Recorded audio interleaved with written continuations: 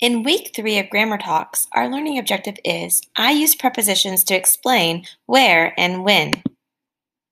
Prepositions and prepositional phrases. A preposition draws a relationship between a noun or pronoun and another word in a sentence.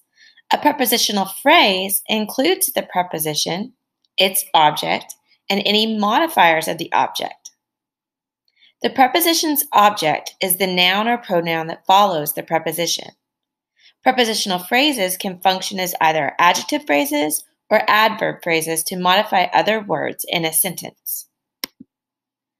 Now I'd like you to take a look at this week's mentor sentence and identify any prepositions or prepositional phrases that you notice.